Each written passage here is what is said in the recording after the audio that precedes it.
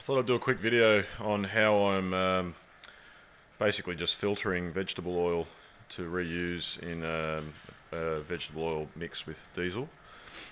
So far I've been able to use up to 50-50 here in this tank to run this diesel heater. 50-50 seems to work perfectly well. This is just a little trial here to see how long it takes for the oil to settle properly. So you can see that top section is really separated. That's been sitting a week, so I'm guessing 2.5 weeks would be ideal.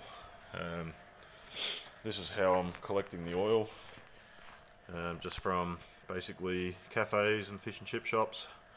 They're quite happy to sort of give it away usually, and changing it over every week or 2 or 3. So this is what I've got today, 5 drums.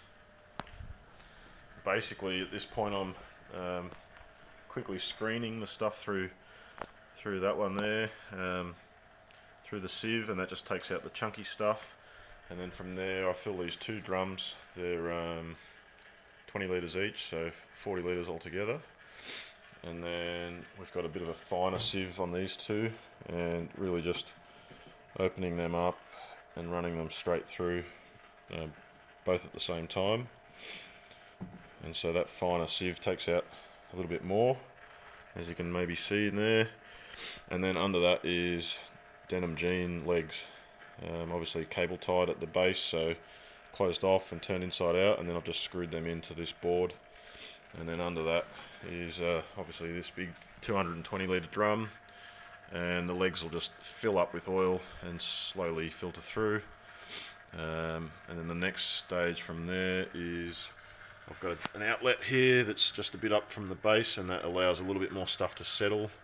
Depending on how long I leave the oil in there, usually get a bit impatient, but if you leave it long enough, stuff will settle down there and you'll get cleaner oil out here. Eventually that'll run into a big drum like this, and I'll just pump it back up to another big drum. This will be replaced by a 20 litre drum, but at this point all I'm doing is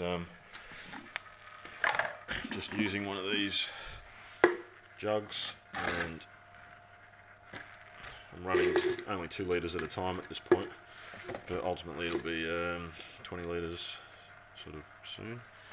So opening this tap, and you can see that's the oil coming out nice and clean as it's been filtered by the just the sieves and the jeans, obviously being the final stage at this point. And I'll normally take that up to about 2 litre mark, and just kind of I'll just drop the hose back in there so I don't have a mess. And then from here back up to here again, I'm basically pouring that into this little tank, and that little tank runs it then through I think this might be a 5 micron diesel filter and water separator. So it's basically just gravity feeding through there and out to here, and you can probably just hear that trickling away in there.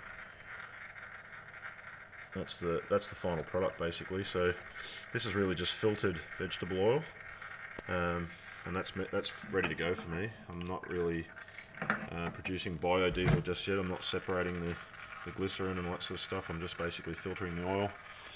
And yeah, this little setup seems to work really well. So as I say, a couple little upgrades. I'll probably get a bigger filter here so I can process it a bit quicker.